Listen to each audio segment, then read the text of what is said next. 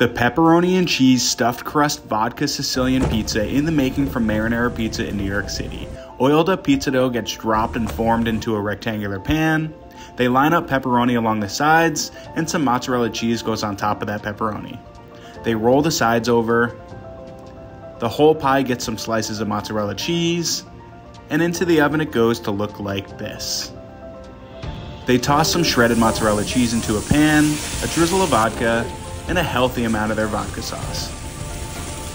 It all gets mixed together and poured right on top of the pie. Some freshly grated Parmesan cheese, and into the oven one last time to look like this. They slide it out of that tray, finish it with basil and more Parmesan cheese, then slice it up.